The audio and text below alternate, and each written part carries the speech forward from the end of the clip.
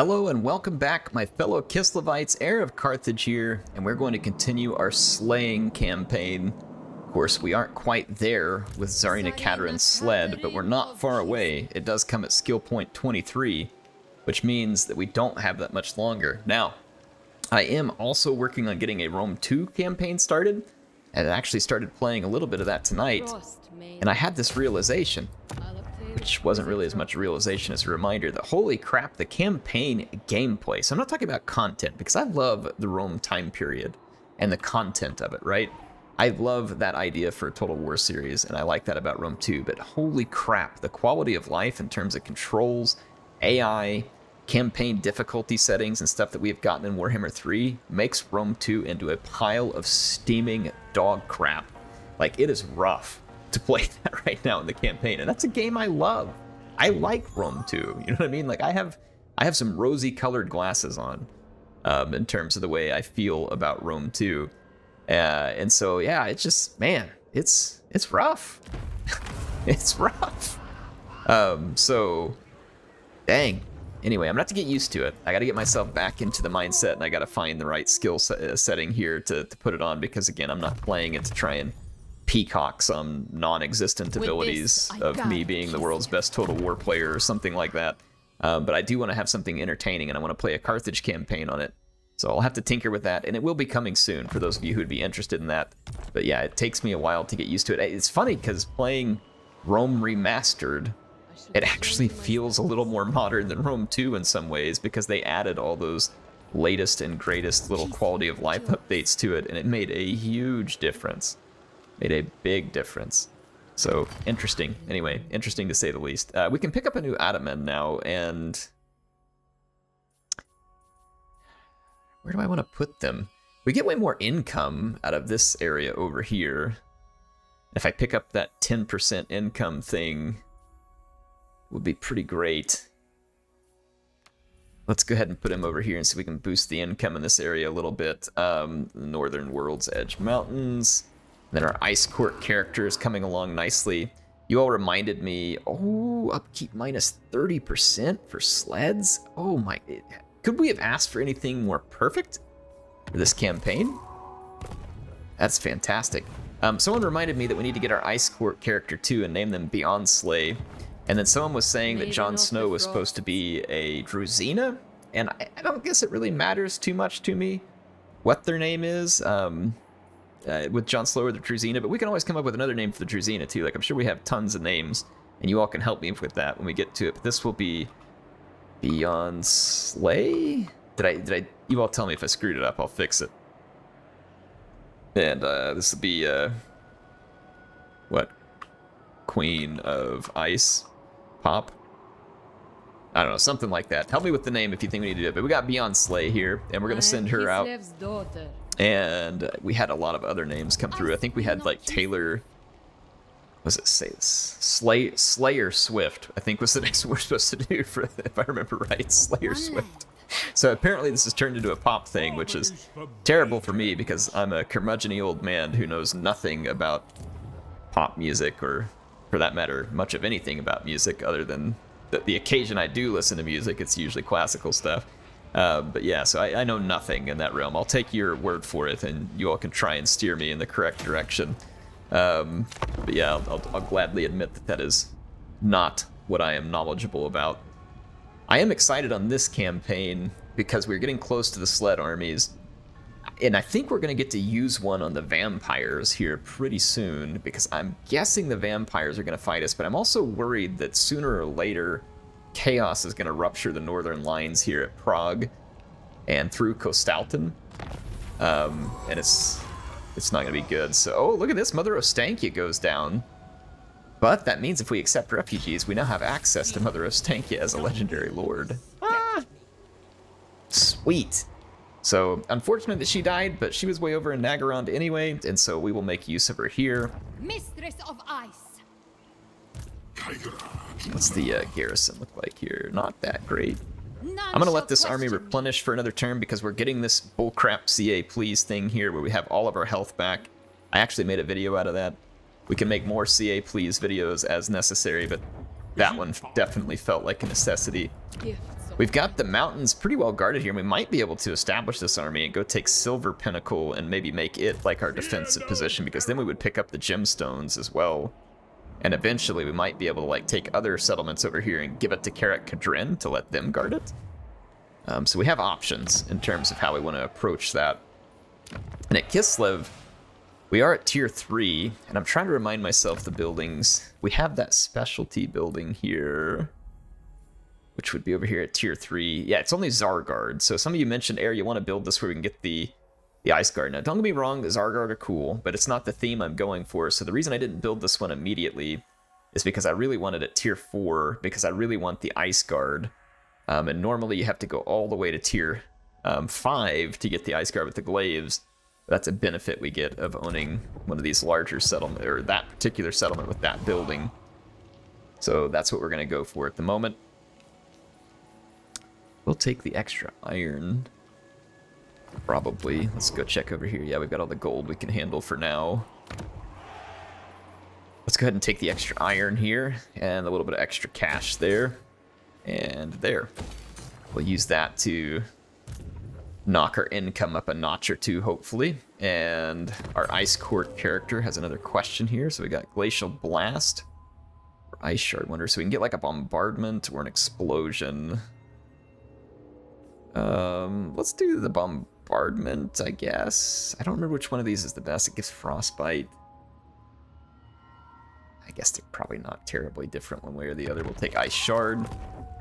And let's end another turn so that we can get some of our movement points back. All right, we went through the turn in. The vampires offered me a non-aggression pact, which I rejected because they are already at odds with all the Empire factions, and then that would make the Empire factions dislike me if I was playing footsie with the vampires in diplomacy. And I want the Empire factions to become friendly. And in fact, I was thinking, isn't there like a place in the tech tree where we can improve Empire relations? Yep, right here. Let's start working on that, because that could be worthwhile. And so I'm going to take this army, and we're going to go attack the Griffinwood because it's completely healed. I decide. Obviously, I learned a lesson, I hope, last time about how I attack a settlement of Wood Elves, especially if they have a ton of Treekin, but they don't, fortunately for us. I'm going to encircle them and see if they'll come out and attack me. But we will deal with them soon enough. They're not going to last long, that's for darn sure. Let's see, at Karak Raziak, we can go ahead and build up to the town, which I want to do, because that will help me considerably, and that's going to leave us basically sitting in another turn end. I haven't moved Gotrek, but that's intentional at the moment, and whenever Gotrek and Felix leave, we can just hire Mother Ostankya for that. In fact, if Mother Ostankya is available, I might go ahead and recruit her. I am using a, or sorry, I'm not using a mod for this anymore. We have Boris and Mother Ostankya. And honestly, I think I'm going to go with Mother Ostankya. She is very powerful with the Lore of Hacks. She's already level 14 as well, but she's not available for 4 turns. But what we need to do with Boris, I can't remember if we reset his skill tree. We did not. So I'm going to go ahead and like just kick him so that we can replace his skill tree. Reborn. Okay, I know, you're reborn. Good for you. All right, disband. Or sorry, no, I'm doing it the wrong way. Wow, I'm dumb. All right, we got to go in here and we got to reset all skill points, and then that's going to wound him. And we're going to do the same thing for Mother Ostankya when they come in, so that I can kind of rebuild them the way that I want them built, rather than the way AI did it. I'm glad CA added that as a feature.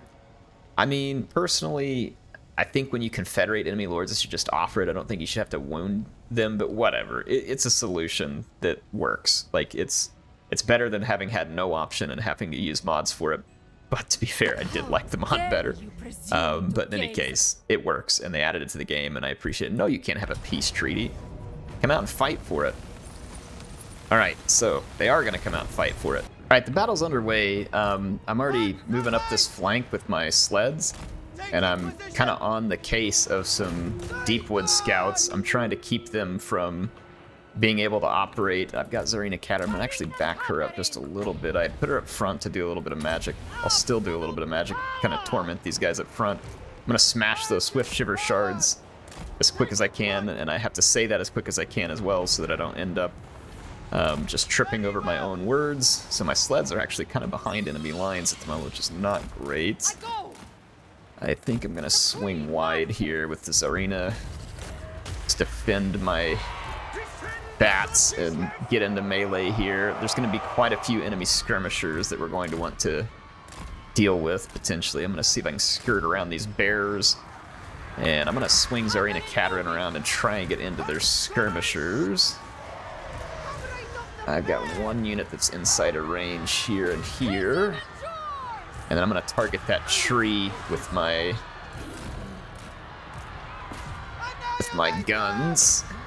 Alright, Tzarina Katarin can swing on in. There are baddies afoot. Namely those bears, so actually she can't swing in. So I'm going to swing down with my sleds now. Slow those bears down. And go ahead and pull Tzarina Katarin away from that inbound mess there.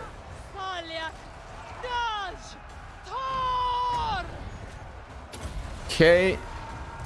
Let's pull farther back away from that mess, and here come the wrath of the sleds. Alright, so I've got my sleds coming in. They're going to finish off absolutely everything over here. I'm going to actually come over and throw a little bit of Person's Roar, a little bit of healing. And all of the enemy archers are now in severe trouble, and Katarin is also now free to come back and do her thing here. Awesome. Alright, the sleds are getting hit by the regrouping Swift Shiver Shards. But we cleared out the archers on this side, so I'm going to continue moving the sleds back and forth. Try and get maximum value out of them. Perfect. So things are going very, very well now for us. I'm going to move on over here and help clean up that fight. The bear sleds are immensely helpful. Look at this. 3 bear sleds alive, and it's just over half health. Maybe you should take some of your own lesson there, C8. Alright, I'm going to end the battle here, and I'll see you all back on the map. Okay, I am going to go ahead and replenish my troops just in case we need to be ready to fight quickly. Plus, we're still just sieging. We didn't actually take the settlement there. But we did quite well. We should have earned some decent loot off of that as well. The Golden Knight will arrive at the rendezvous point. We completed that mission. Unlock the hero, the Golden Knight, so we can get Iron of Kislev, which gives diplomatic relations with other Kislev factions and global recruitment capacity of 1, which is pretty cool. Or we get immune to psych for Zarguard and recruitment cost reduction for Ice Guard. I mean, we're going to use the Ice Guard, but I mean, this is just way more useful. The global recruitment capacity, I didn't really care about the other piece of it, but this one seems way more useful. So let's unlock the Golden Knight. And I'm going to cut a unit of Kislevite warriors from this army and insert the Golden Knight into the army. And then we will immediately take Trika off the map. Wow, they got away with way more forces than they should have there. So we're going to occupy. And we now have control. Look, it did that same thing to my sleds right there. What a joke. That's so stupid. It seems like that's got to be an easy fix, too. It's something to do with the auto-resolve, obviously, where it doesn't know when. Like, it's like a rounding error or something they have set up. Like, they don't have it set to round. Like, it rounds down instead of rounding up or something like that with these sleds. Like, it seems like some kind of very easy bit of programming to fix. Now, I've not seen the skill tree on the Golden Knight yet, so I want to make sure I understand what's here. Golden Aegis. Chosen success, so she gets a bonus versus infantry and a big charge bonus. Golden Wall. For Urson's Claw. Legion's points gained. Kislev Unite. I mean, that's kind of a cool ability. I'm not gonna lie, like... Champion of Kislev. Let me see if there's anything good on the enchanted armor. Because I haven't looked at this yet since it came out. Tzarina's Guardian. That one's a good one. This This is pretty lame. And some people might be like, what are you talking about, Air? I mean, the Golden Knight is like a Griffin Knight hero. And Wing Lancers and Griffin Knights are so underused for Kislev because they're just not very good. I mean, wouldn't it have been cool to have the Golden Knight have like some kind of upgrade tree here that gave like armor piercing to Griffin Knights later on, and like a bonus versus infantry or something for the Wing Lancers? Like, I mean, there's nothing here where the Golden Knight buffs knights like other cavalry units. Womp womp womp womp. I mean, did I miss something? Stand your ground, like ceremony. Yeah, I mean, so does our guard get a bonus from him? I guess that's cool. And we get something for. But look again, like no bonuses or knights. Like what? I mean, it's cool. Like, I mean, this is neat, but like, there's multiple of these that influence Zarga. Like, why not put the Griffin Legion on here for something or something? I don't know. You know what I mean? Like, it feels like an opportunity missed. I like the character model of the Golden Knight. I thought the lore behind the Golden Knight was cool, so it's a neat add in that sense. But like, it feels like a massive miss to have not done the most obvious thing there and have the Golden Knight buff your cavalry units. So that is rather strange. I have to say, very strange. Don't understand. What is the heroic resilience? Yes, I'll turn that one on first. Okay, all right. Well, I'm a little disappointed. I'm not gonna lie. Like, I mean, I'm not like massively disappointed, but that is a little disappointing. Like, overall, I'm happy with the way the CA reacted to Shadows of Change, but that feels like a bit of an oversight there. And maybe they can add it later, and they should add it. If they can, because that feels like a huge miss if you don't. Okay, all right. Let's get back to things here. Try and get away from my disappointments. Let's open up Passioned and Wild-Eyed. Okay, so we've taken control of the Griffinwood. The Griffinwood is going to be a hard one to maintain because we're going to have a -3 control penalty. It's going to cost 100% more for all buildings. It's going to take 50% longer to construct everything. Recruitment takes longer, and the income from the buildings is less. So it's not going to be the greatest place to try and hold on to. It would be a somewhat appropriate place, though, to kind of make like a Mother Ostankya type home here. Growth and control. And then we can also get some income out of it. I mean, we can build this up to as high a tier as we can get here. In any case, there we go. So we'll try to hang on to the Griffinwood. I think we should be able to. We'll put that control edict in there as well. And then Karak Ungor, we can now build up this to the highest level gold mine, and then we can put defenses in here so that we can try and hold said gold mine. And I'd also like to build this so that we can get extra supporters. And of course, I think for each of those battles, we gained supporters as well. We did, so that helped me gain a little bit of ground back on Kostalton. And we're going to need to keep fighting, and so we'll probably want to declare war on the vampires. There's another gold mine. There's also the wine resource there. And honestly, I don't care if I give a little bit of this territory to the Empire, but I definitely want Castle Drakenhof. And I want Ashen, that wine and gold. I'd love to have Castle Tempelhof as well, but we shall see. We shall see. We're going to attack them here very soon. Let's go check our Adamant thing here. Got an event that says investor, so we can get more income. Let's do that. So their income is going to be high in that province, and I want to milk it even further. Yeah, Chaos is starting to potentially make some inroads over here. We're going to keep an eye out on the Ropsman clan, and I don't think our good friend Kostalton is going to be able to hold out forever over there. But, you know, sometimes they do. We'll see. Let's end our turn. Right, we got a mission issued here to raise or sack a settlement belonging to the Great Orthodoxy. Like, why? So if we sack their settlement... Oh, to the following enemies. They don't have any enemies. What a mission.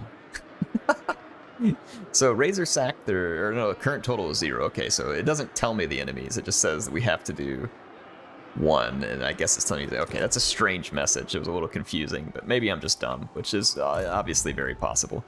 So we'll leave that one certainly up to your evaluation.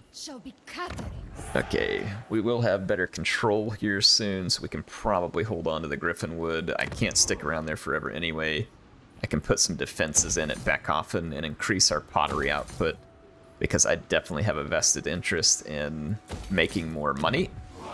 The more money we have, money's power, and we can build up that second army more, or we could leave this small army just to guard the entrance here and make another army to help us against the vampires. We can go either way with that. So we want to take advantage of both. So let's end another turn. Sweet. The Chaos Dwarves declared war on me. Fan-freaking-tastic.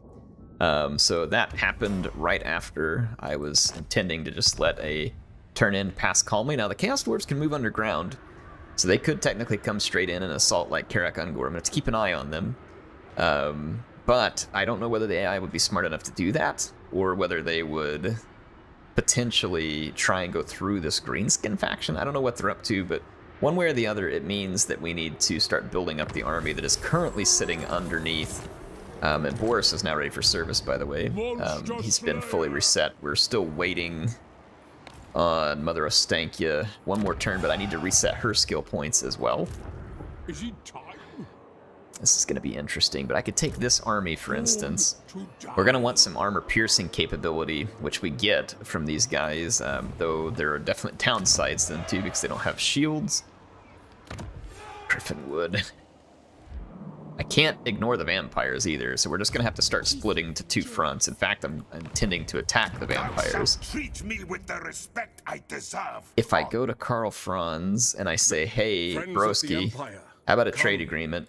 How about military access? And I shall join your war against Sylvania. And he's going to be like, yeah, that sounds really great. And I'm going to be like, okay, well, is there any other way I can manipulate this real quick? Can we get, like... Okay, no, I was hoping I could get some kind of alliance, but we'll take this.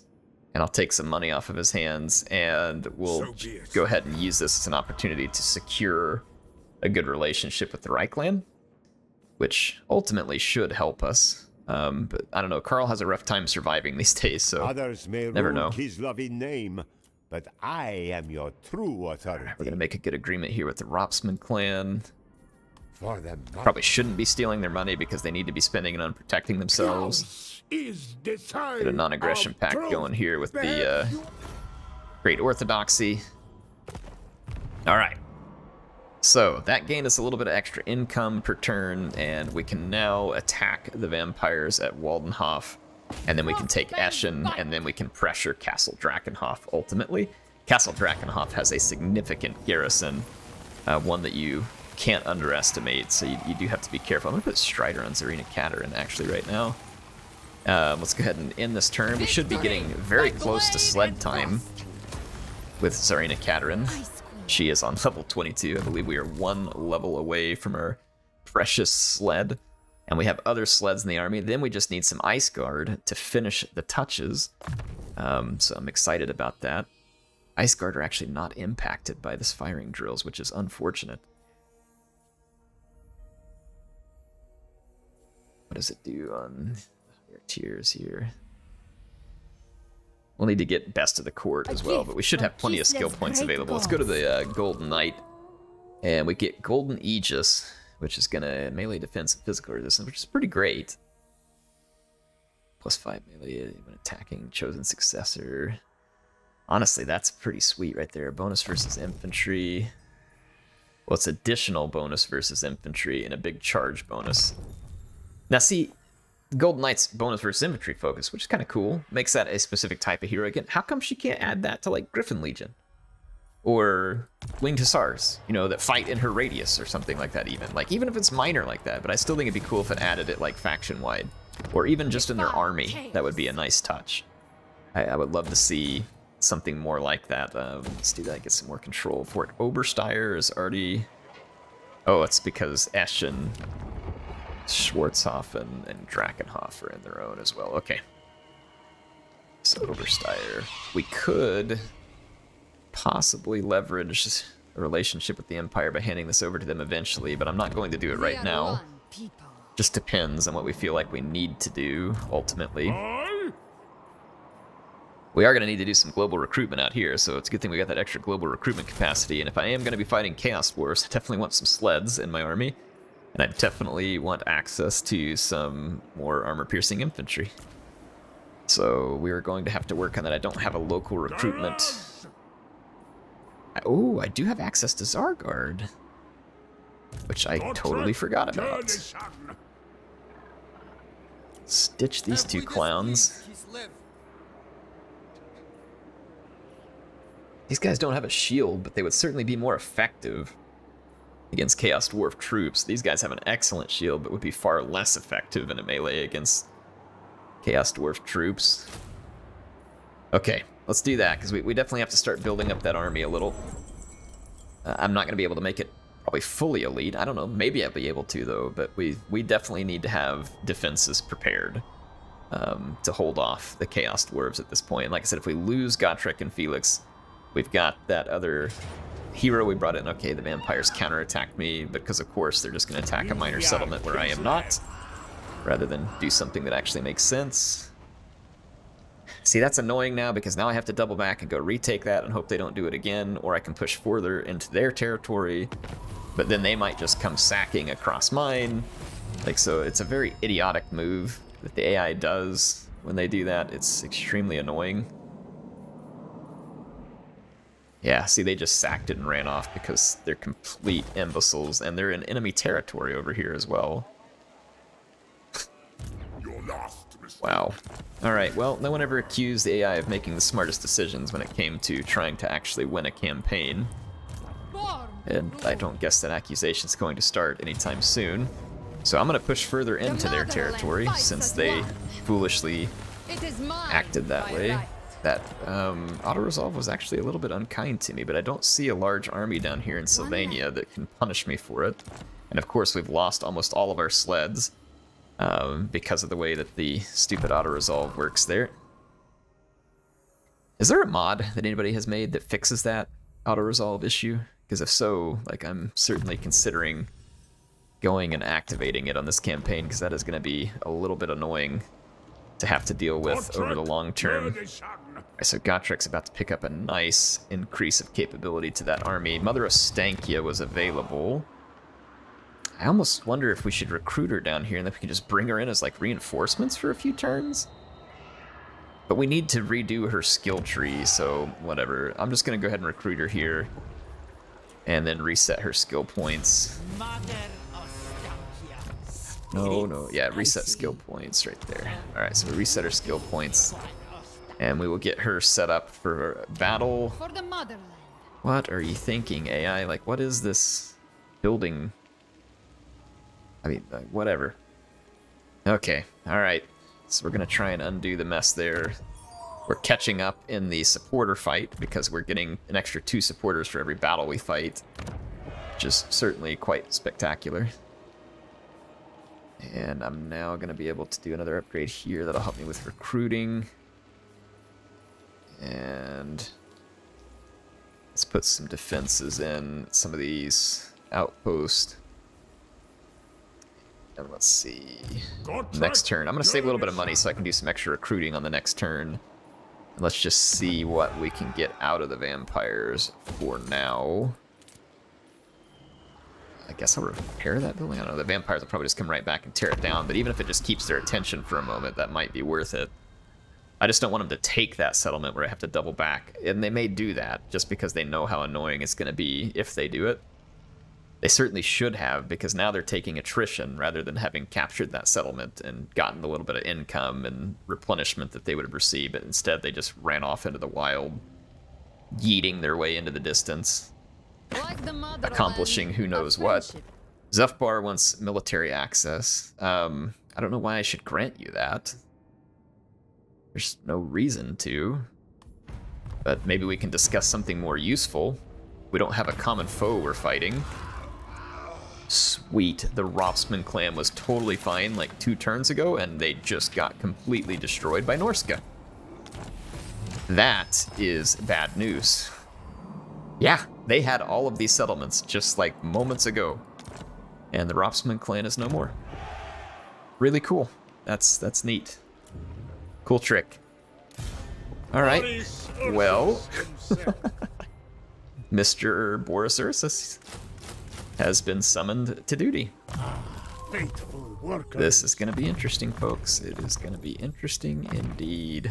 I've got to reduce the upkeep cost of his army as best I can.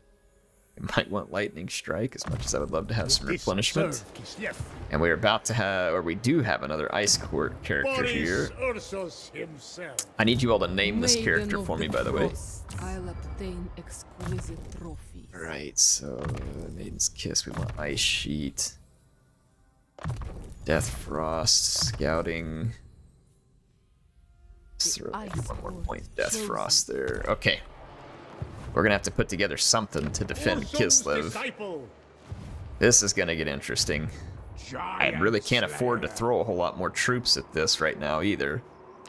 It's just gonna have to do, and honestly it should do, as long as we can fight the Chaos Dwarves where we need to. Wow, things are getting interesting very, very quickly here. Which means we need to wipe the vampires out, and we need to wipe them out in a big hurry. We do not have time to play games with the vampires here. Like right now, for instance, I should have the sled, and I don't. Which is intensely frustrating. Let's see here.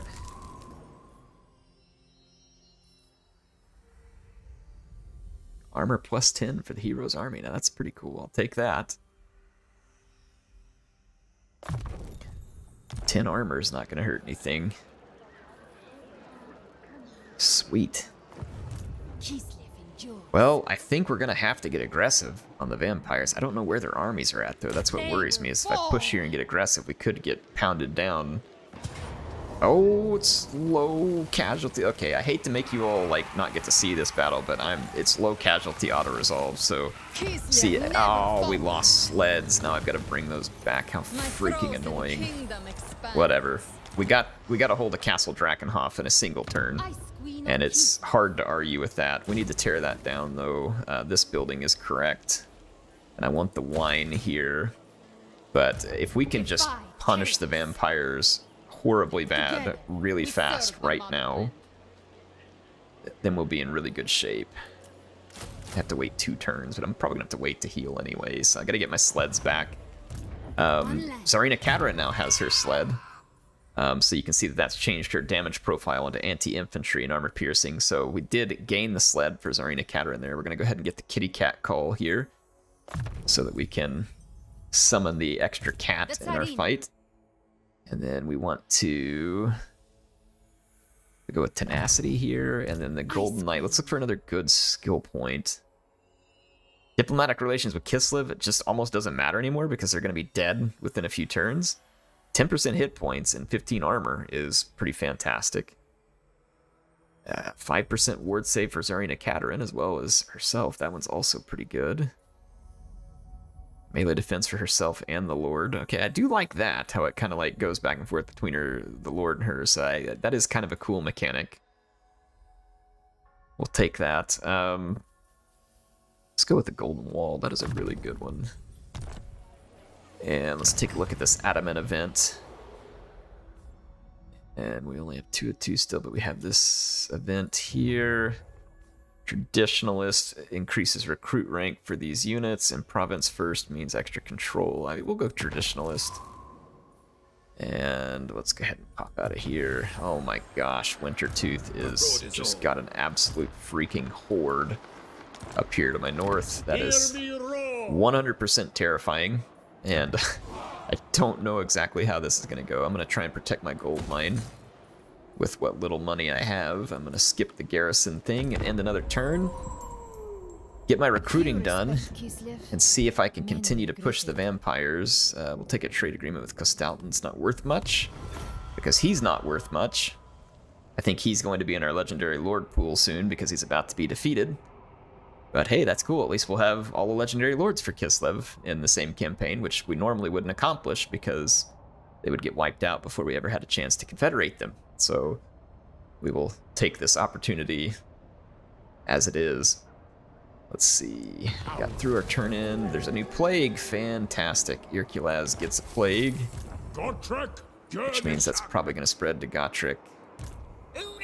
Are you all fighting them? Greetings. They are fighting have them. a request, I'll hear it. Interesting. Okay. And I would love to have that gemstone mine, but I also probably cost me more to defend it than it might be worth at the moment.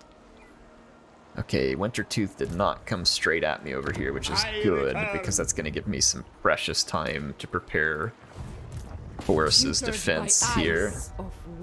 We are going to have to defend against Norska, though. For Kislev. Okay, let's go to Renown and Fear, because it's going to drop the upkeep cost of his army further, so that's good. We've actually significantly dropped the cost of his army. And we'll want to probably get a few cheap Kislevite warriors just to kind of help fill the ranks here. And then we can recruit other things, but we'll start to flesh out Boris's army as best we can. Tzarina Katarin needs another turn before she's ready to attack, and we'll go after Castle Tempelhof. And then Friends of the Empire. let's go ahead and sign the defensive alliance here with the Empire. Oh, Vladdy Daddy. He is way behind enemy lines because he went and took Kent back. I will. What an odd decision. And he took Neidling too, so we're going to have to take... Oh, yeah, he's got a couple of armies back there. So we are not done with the vampires. I was thinking we might wipe them out quickly, but that does not appear to be the case. So this is going to get a little crazier before it gets a little better. But we'll figure it out. We have managed worse, and we'll manage this. Beckhoffen might need some defensive capability because we could have Norskins coming down from the north. At least Arengrad's still under control of Kostalton, though again, doesn't look like for long. I wish this army could be over here and be useful to me at the moment, but I've got to worry about the Chaos Dwarves. Like, I can't turn away from that gold mine up there. It has to be protected. It's too valuable. Like, the income from that province is significant. Boy, this is going to be interesting. It is our responsibility to What up, Carl? vanquish. Says you will join his war against that fact. No thanks. I'm good. You handle that war for now, Carl. I don't think I need a war against Norska. I already have one that's on my borders that I'm not quite ready for. So I doubt I would be of much benefit to you. Alright, Mother Ostankya is ready for duty as well. Okay, it looks like the vampires are trying to make back for Castle Tempelhof. I can't reach it in a single turn, which is intensely frustrating. Which means the vampires will probably come and garrison the castle before I can get to it. I'm going to hide my presence there. I'm going to build the gold mine here because that'll help fund Boris's continued spending here on his army. And I need some capability against Norska. Norska doesn't do a ton of skirmishing. These guys might be better here because... Well, they have the armor piercing, but do I need the armor piercing? Like, the extra defense is kind of cool too. They're fairly similar troops in a lot of ways.